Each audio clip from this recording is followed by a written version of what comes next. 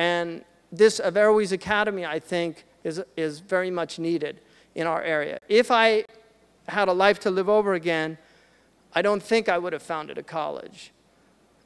I really think that I would have worked on grade schools and prep schools, because like Tojo, the general, the Japanese general, when he lost the war to the United States, he went back to Japan and he became an elementary school teacher.